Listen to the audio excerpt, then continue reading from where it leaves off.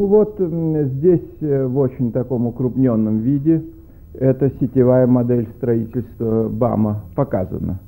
Модель состоит из набора конкретных работ, причем каждой работе в соответствии поставлено не только время, за которое вот это строительство осуществляется, но и капитальные вложения.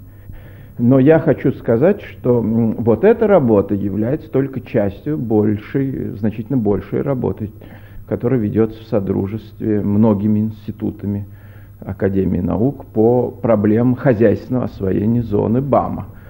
Ведь вот сама Байкало-Амурская магистраль, она проводится прежде всего с целью создания нового индустриального пояса нашей страны. И здесь вот такими оранжевыми пятнами показаны места наибольшего сосредоточения производительных сил, создания новых территориально-производственных комплексов.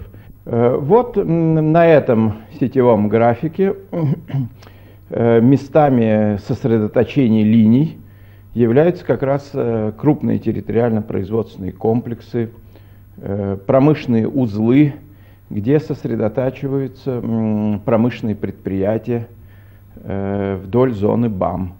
Вот, скажем, южно-якутский территориально-производственный комплекс, с которого, собственно говоря, начинается хозяйственное освоение зоны Байкало-Амурской магистрали в соответствии с решениями 25-го съезда партии.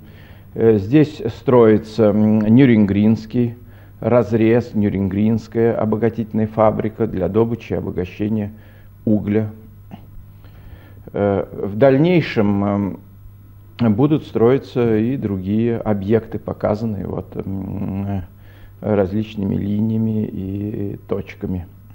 Речь идет о разработке научных основ такой комплексной программы хозяйственного освоения зоны БАМ.